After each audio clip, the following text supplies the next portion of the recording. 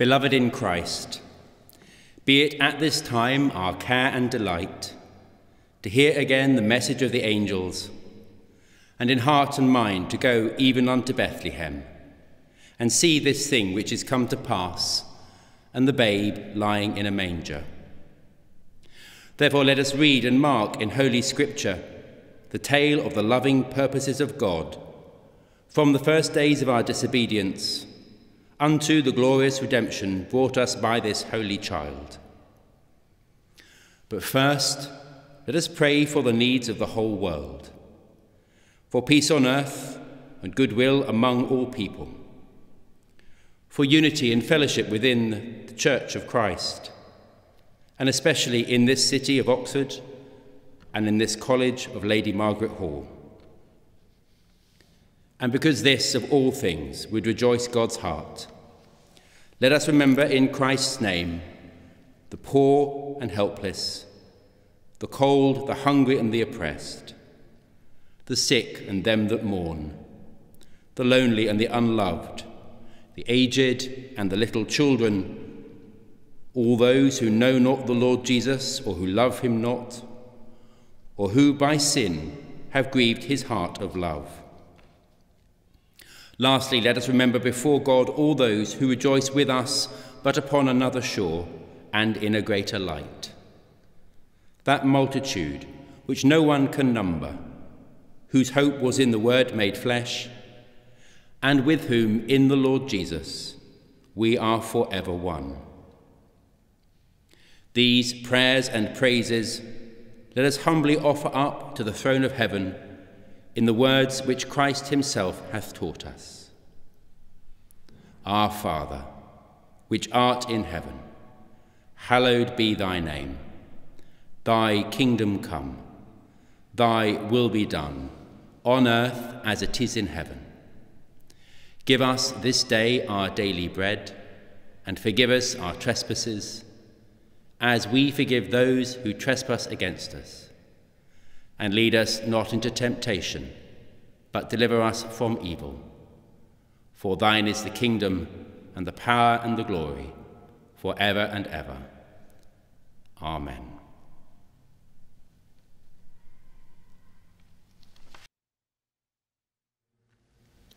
The people who walked in darkness have seen a great light. Those who lived in a land of deep darkness, on them light has shined. For a child has been born for us, a son given to us. Authority rests upon his shoulders, and he is named Wonderful Counselor, Mighty God, Everlasting Father, Prince of Peace. His authority shall grow continually, and there shall be endless peace for the throne of David and his kingdom. He will establish and uphold it with justice and with righteousness from this time onward and forevermore. The zeal of the Lord of hosts will do this.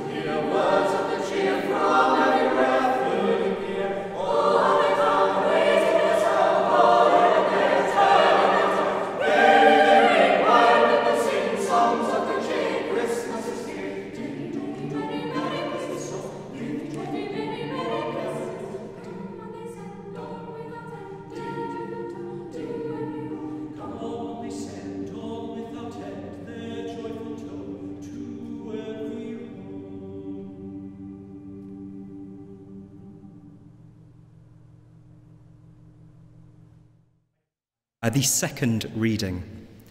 But you, O Bethlehem of Ephrathah, who are one of the little clans of Judah, from you shall come forth for me one who is to rule in Israel, whose origin is from of old, from ancient days. Therefore he shall give them up until the time when she who is in labour has brought forth. Then the rest of his kindred shall return to the people of Israel. And he shall stand and feed his flock in the strength of the Lord, in the majesty of the name of the Lord his God. And they shall live secure, for now he shall be great to the ends of the earth, and he shall be the one of peace.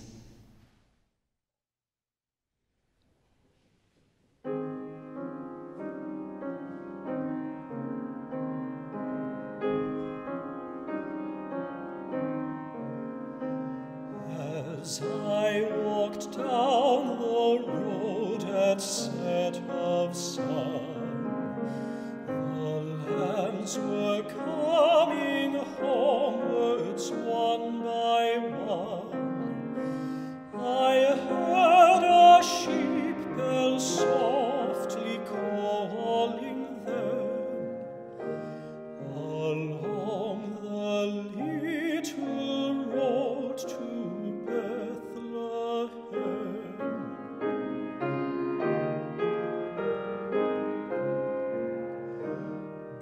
beside an open door as I drew nigh, I heard sweet Mary sing a lullaby.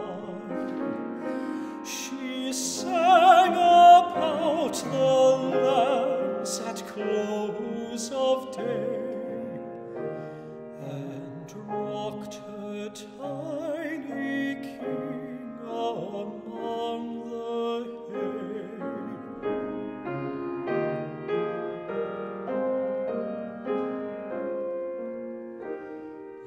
Across the air the silver sheep bell rang. The lambs are coming home, sweet Mary sang. Your star of gold, your star of gold is shining in the sky. So sleep, my little king, go lullaby.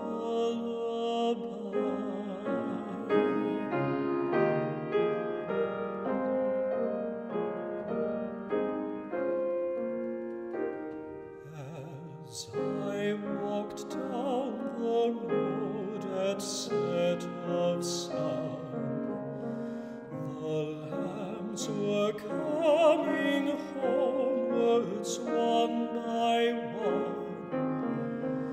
I heard a sheep bell softly calling them along the little road to Bethlehem.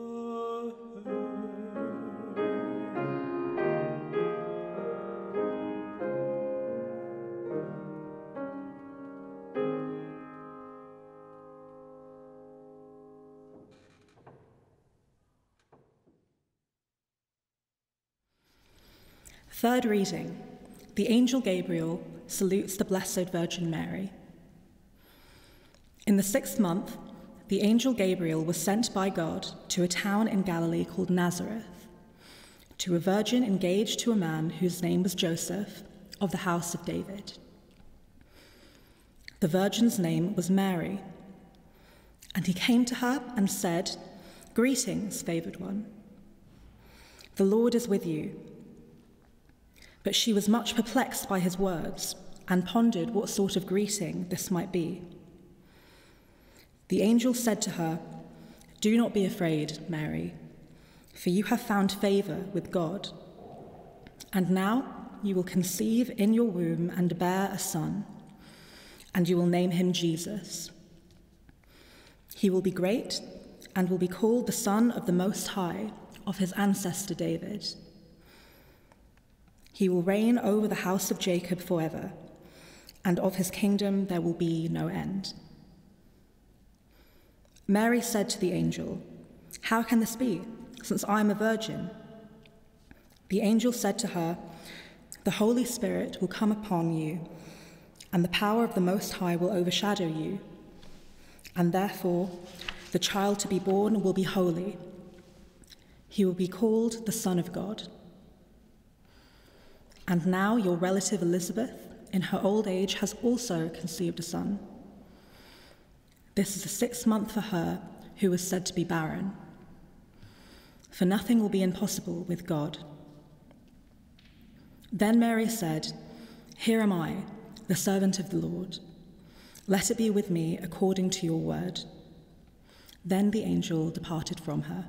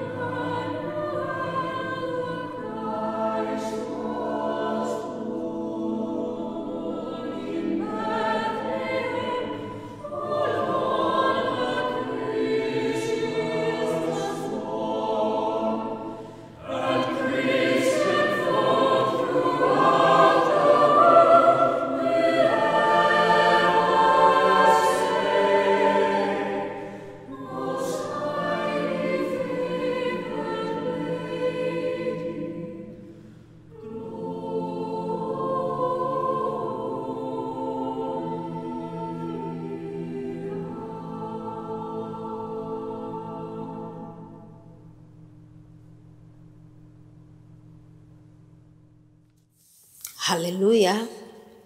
God bless you, everyone. Jesus is the reason for the season. In the book of Luke, chapter 2, verse 1 to 7, in those days, a decree went out from Emperor Augustus that all the world should be registered. This was the first registration and was taken while Quirinius was governor of Syria. All went to their own towns to be registered. Joseph also went from the town of Nazareth in Galilee to Judea, to the city of David, called Bethlehem, because he was descended from the house and family of David. He went to be registered with Mary, to whom he was engaged, and who was expecting a child. While they were there, the time came for her to deliver her child, and she gave birth to her firstborn son and wrapped him in bands of cloth and laid him in a manger, because there was no place for them in the inn. Hallelujah. God bless you all, and Merry Christmas.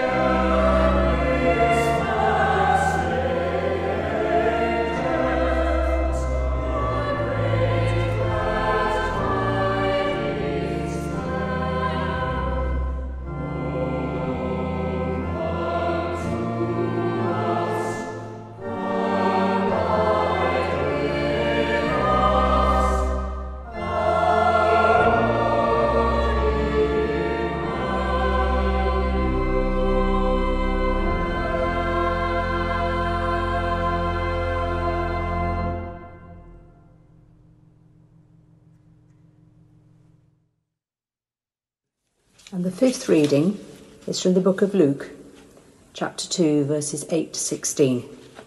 the shepherds and the angels. In that region there were shepherds living in the fields, keeping watch over their flock by night. Then an angel of the Lord stood before them, and the glory of the Lord shone around them, and they were terrified. But the angel said to them, "Do not be afraid, for see, I am bringing you good news of great joy for all the people. To you is born this day in the city of David a Saviour, who is the Messiah, the Lord. This will be a sign for you. You will find a child wrapped in bands of cloth and lying in a manger." And suddenly there was with the angel a multitude of the heavenly host, praising God and saying, "Glory to God in the highest heaven, and on earth peace among those whom he favours."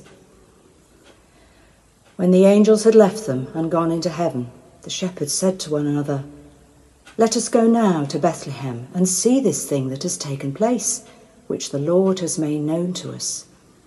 So they went with haste and found Mary and Joseph and the child lying in the manger. Thanks be to God.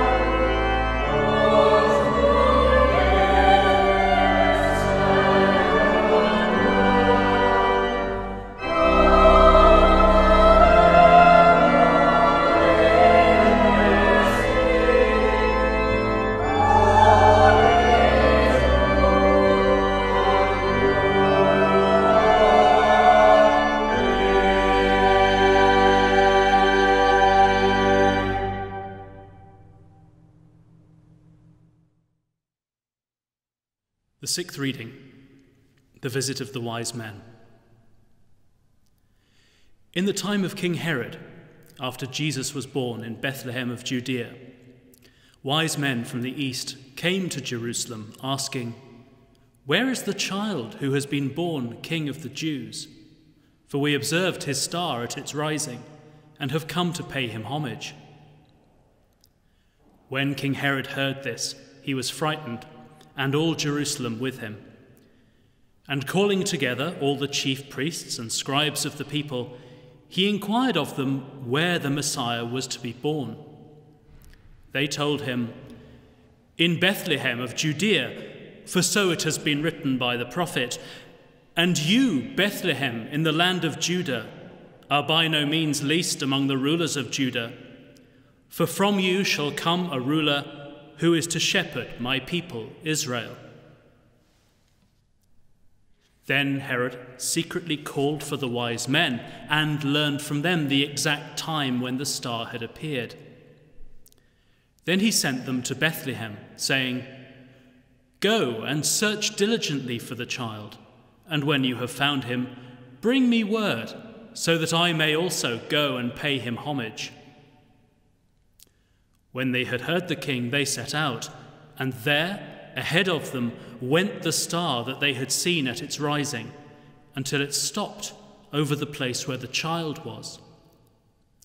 When they saw that the star had stopped, they were overwhelmed with joy. On entering the house, they saw the child with Mary, his mother, and they knelt down and paid him homage. Then, opening their treasure chests, they offered him gifts of gold, frankincense, and myrrh.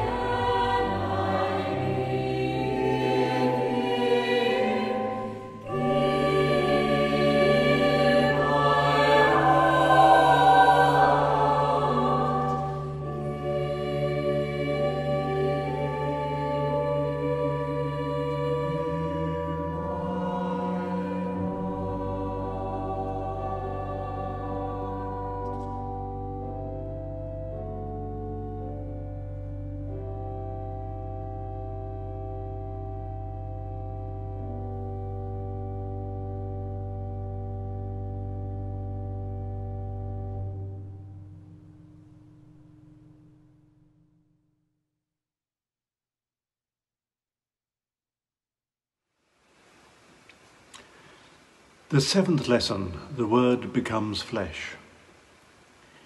In the beginning was the Word, and the Word was with God, and the Word was God. He was in the beginning with God. All things came into being through him, and without him not one thing came into being. What has come into being in him was life, and the life was the light of all people. The light shines in the darkness, and the darkness did not overcome it.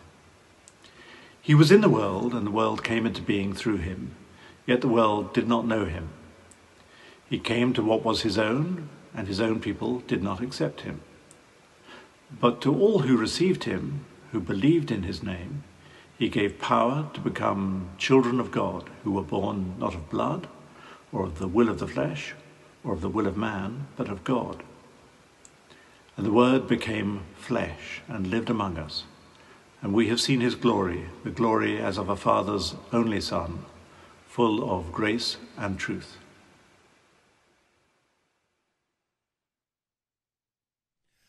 Let us pray.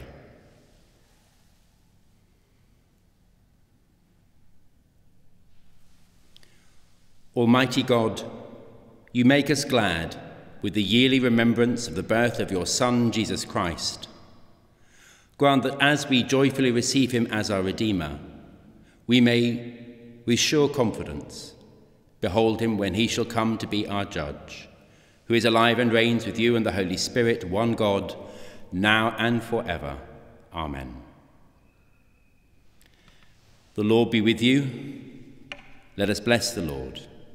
And may he, who by his incarnation gathered into one things earthly and heavenly, bestow upon you the fullness of inward peace and goodwill, and the blessing of God Almighty, the Father, the Son, and the Holy Spirit, be upon you this day and remain with you always.